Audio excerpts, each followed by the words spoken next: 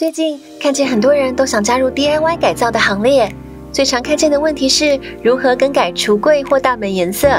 今天就跟着蛙家一起来更换橱柜门片的花样吧。看下去之前，还没订阅的朋友记得先订阅并开启小铃铛哦。这是我们今天要改造的厨房，原本门片颜色看起来有点偏绿，像是玉的颜色，屋主想要改成清爽明亮一点的颜色。因为厨房瓷砖的腰封看起来比较怀旧，而且瓷砖缝看起来黑黑的也不美观，所以今天我们也会上漆覆盖。今天的改造第一步，刷漆改换墙壁颜色。厨房跟浴室一样，经常会碰到水，防水就成了重要的一环。先上一层有粘性的防水底胶，等底胶干了以后，接下来不稀释，直接上水性外墙漆。第一层漆上去后，还是会看到透出来的花纹。等上了2到3层漆后，就可以将瓷砖花纹覆盖掉了。瓷砖缝的地方要用刷子加强一下，盖过原本的黑色。另外，边边角角的地方也都要涂到，千万不要漏掉咯。通到阳台的枣红色门框颜色比较重，我们也上3层漆，把颜色覆盖过去，让空间颜色一致。在等待油漆干的时候，利用时间来处理门片贴皮。我们在虾皮上找到这款亮面的大理石纹壁纸，亮面材质及淡色大理石花纹，可以让整体空间感觉更明亮清爽一点。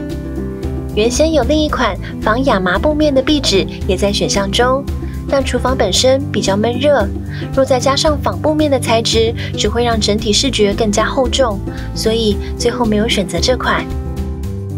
今天的改造第二步，拆系统柜门片换贴皮。先将系统柜所有门片都拆下来，如果怕忘记怎么装回去，可以先拍照记录一下铰链的位置及方向。接下来用螺丝起子或电动起子机拆下门片螺丝，就可以把门片完整卸下来了。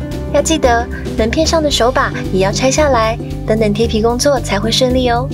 给大家一个重要的经验提醒，因为门片门的大小不一定完全一样，可以在拆下来之前，先在每一片门片上利用纸胶带做记号，标示所属位置，这样装回去时才不会弄错位置，装不起来哦。先对照门片大小裁切壁纸，记得要把门片厚度处的壁纸量都预留进去，才能把门片四边完全包覆起来。开始贴皮时，先将门片上的灰尘擦干净，否则贴上去壁纸会产生气泡。开始贴皮了，撕下一部分壁纸，从上而下，一边贴上门板，一边撕开离型纸。记得要同时利用刮刀或抹布、菜瓜布等工具，把贴皮仔细抹平，将泡泡挤出来。把门片四边也用壁纸贴皮包覆好。都完成后，将多余的壁纸裁切掉就好了。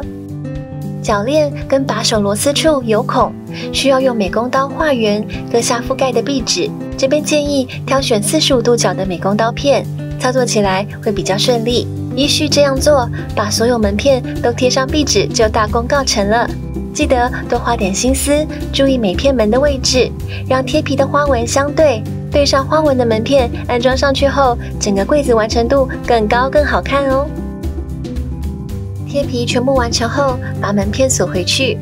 装回门片时，记得不要一次将螺丝锁紧，先将2个铰链都装回原先的位置，将螺丝稍微旋上去，但不要锁紧。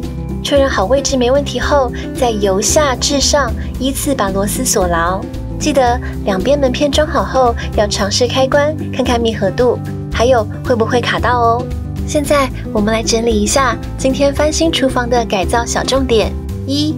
拆门片前先标好门片位置，以免装错。2. 拆铰链前可先拍照，确认安装位置与方向。3. 贴皮时要边贴边抹，彻底推平泡泡才会平整好看。4. 让门片贴皮花纹相对，改造后才更美。5. 锁回门片时，先微锁上确认位置，正确后再彻底锁好。翻修小改造完成了，来看一下我们今天的改造成果吧。墙面刷白后，空间看起来干净清爽，加上换上淡淡大理石纹贴皮的系统柜，整个厨房明亮许多。以后在这里做菜，心情就更舒爽啦。光是上漆换门片的改装还不够，厨房用品也要收纳整齐，才算是真正改造完毕。今天的改造第3步，厨房的收纳大改造。洗手台的沥水架上摆放了许多碗盘、筷子等，加上本身许多线条，而且颜色又黑又重，让厨房看起来变得很杂乱。于是我们决定把它撤掉，只保留了一个放置洗碗巾及菜瓜布的不锈钢架，原本的碗盘就都收到橱柜里吧。原先泡品区物品摆放比较凌乱，密封罐的尺寸也各自不同，我们决定先把它们规格化，再放入大小合适、带有把手且盒身高一点的收纳盒里。这样一来，拿取会轻松许多，视觉上也很舒服。而原来一袋一袋的茶叶、咖啡等冲泡品，我们利用更大一点的收纳盒直接收起来，位置固定，找东西时就能更方便。原本散落在各处的保鲜盒，我们把它通通集中到一处，将小的保鲜盒放入大的，利用盒身大小的不同来进行收纳。体积一样大，无法堆叠收纳的盒身，只要摆放整齐即可。至于盒盖，我们拿一个大小刚好的收纳盒，把它们都收在一起，由大到小依序摆好，取用的时候一目了然，拿取也方便。炉台下的位置，我们拆掉了原本中间的隔板，利用这款宜得利的锅盘收纳架来收纳锅盖及炒锅。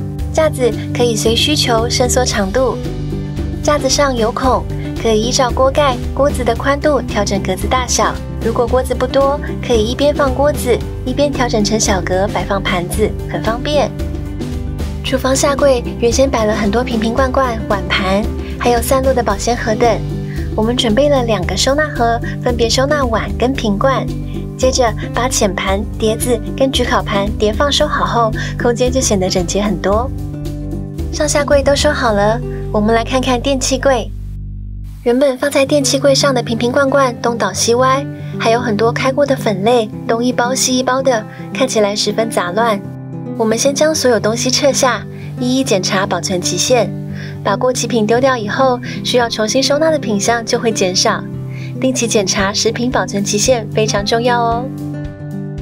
接着，我们要重新整理电器柜，把它变成顺手好用的收纳区。电器柜单层很高，我们利用原本堆满杂物的2个层架，分层收纳所有料理用品。这个较小的伸缩层架，我们用它做调味罐收纳区，搭配收纳盒，就能分层收纳这些高低不同的调味罐。这个宜得利的抽屉柜，我们把它放在调味罐区架子后面多出来的空间，里面收纳原本被随手乱挂的干货，以及开封过的粉类。抽屉从侧边开启，取物很方便。抽屉上集中摆放保鲜膜、烘焙纸等长形的料理用具，大小刚好，也充分利用电器柜的空间。这种塑胶砧板不重，直接挂在挂钩上，好收好拿，而且通风不占空间哦。右边的空间，我们摆上另一个比较大的层架，层架下层搭配收纳盒，分类收纳一些未开封的粉类及较高的品罐。屋主有不少参加婚礼时拿到的米，我们利用有孔的收纳盒收纳整齐，放在层架上层一眼就能看到的地方，才不会忘记。收纳盒里还有一点空间，可以放进蒜头、洋葱这类不需要冰但需要通风的食材。层架右边的小空间，我们把意大利面用长形收纳盒收好摆在这里，既不会被遗忘，也很好拿取使用。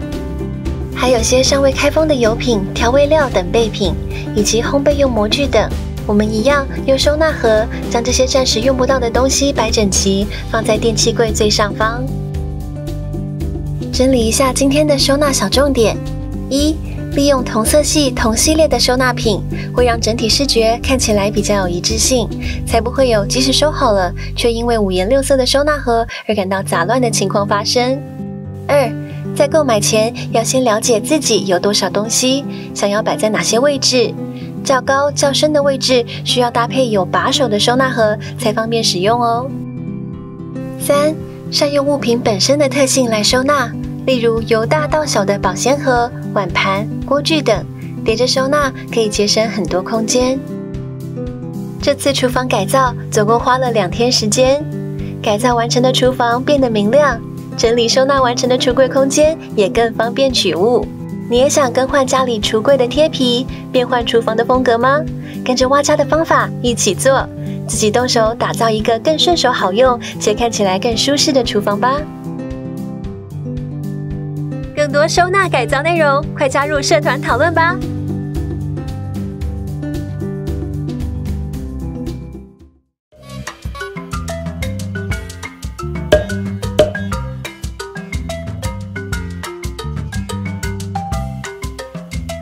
最后记得按赞、订阅并开启小铃铛，锁定蛙家每周3更新，带给你一则让生活更美好的优质内容哦。